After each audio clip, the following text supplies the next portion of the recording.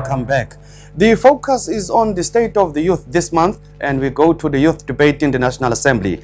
The first speaker was Mamoloko Kubai of the ANC, who said the biggest problem facing the country was unemployment, inequality and poverty. Ms. Kubai said young people in South Africa deserved better than what they were getting.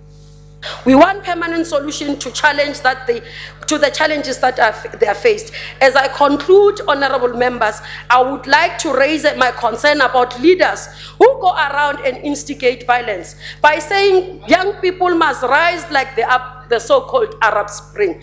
My understanding is that during the Arab Spring, the so-called Arab Spring, there was violence and people died. I don't understand how you can take an inspiration from a process which ends up with citizens losing their lives. We need to condemn this with all its costs.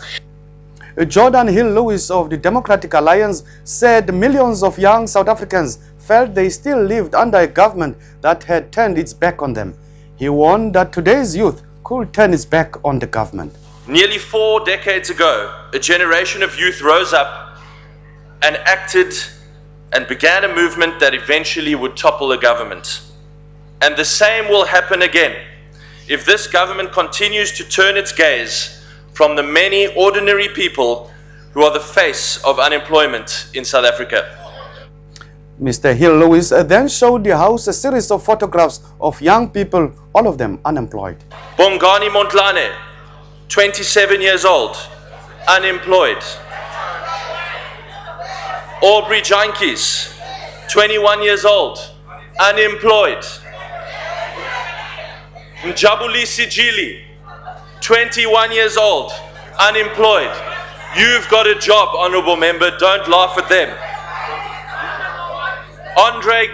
Andre Gates, 23, unemployed. And Sharmina Vala, 30 years old, unemployed. This is the face of unemployment. Honorable Hill-Lewis, can you just take a seat? Is that a point of order? Is it parliamentary to say don't laugh at them? Because the word them is like damn it. I said don't laugh, honorable member, you've got a job. These are the faces of unemployment in South Africa today, Deputy Speaker. When the DA asked unemployed youth to send us their photos, we got hundreds of replies in minutes. And there are roughly 7 million more photos like this in South Africa today. All of them are watching you. All of them are waiting, but they won't wait much longer. If this government does not wake up to the reality of youth unemployment today and begin to act on it immediately and with the necessary urgency, they too will find themselves at the mercy of a generation that is fed up, ignored, marginalized and angry. There were more calls for finding solutions to challenges the youth were facing. We pick up on the address of Mr. Ngababanga of the Congress of the People, who said the ownership of wealth must be changed, but not the way proposed by the ANC Youth League. The lives of black majority must change, and this we must do in solidarity, black and white. All youth of our country, black and white, must hold hands and fight this divide in one voice. However, the approach of the ANC Youth League on economic matters is foreign in our democracy and does not represent the collective thinking of the youth of South Africa. This is divergence from O.R. Tambo's call for a shared vision in building a non-racial, non-sexist South Africa. The ANC Youth League message is racist and represents the same divisive attitude of Hendrik Verwoerd. The challenge of youth unemployment I will not only attribute to the apartheid regime, but also to ANC government. The ANC is responsible for today's bad policies, amongst those lack of clear education policy vision and inconsistency of policy choices.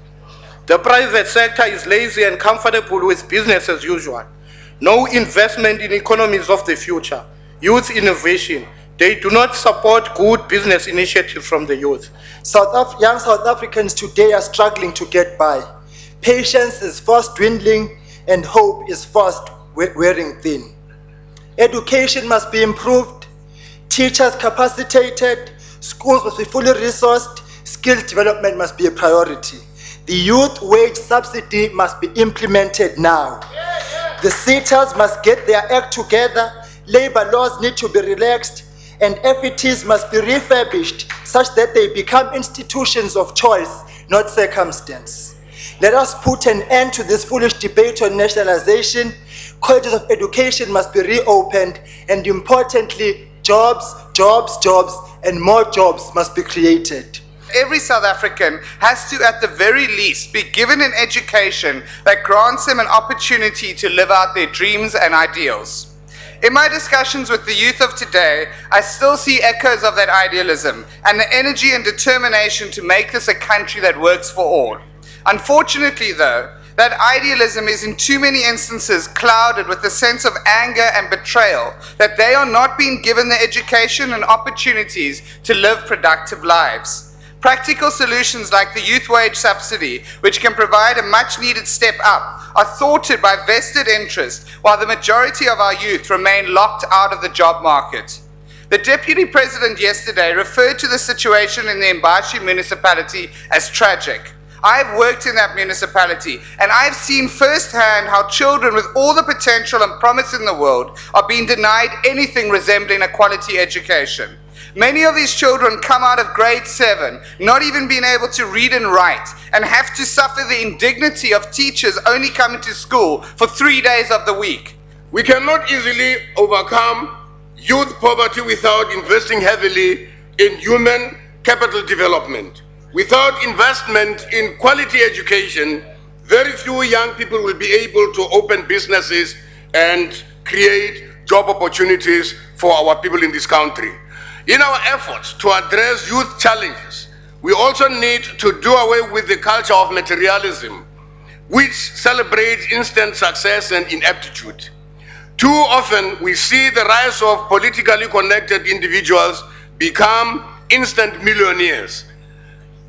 Now, these overnight millionaires achieve this without any contribution to the GDP of the country. In South Africa, only 11.2% of the persons aged 20 years and older have tertiary qualification, as opposed to 26.2% with grade 12 and 37.5% with some secondary education. This poses a challenge to government to expand post-school education in order to enable the majority of those in grade 12 to access higher education in order to improve their employability prospects. It's time for a commercial break. A View from the House will continue in a moment. Don't go away.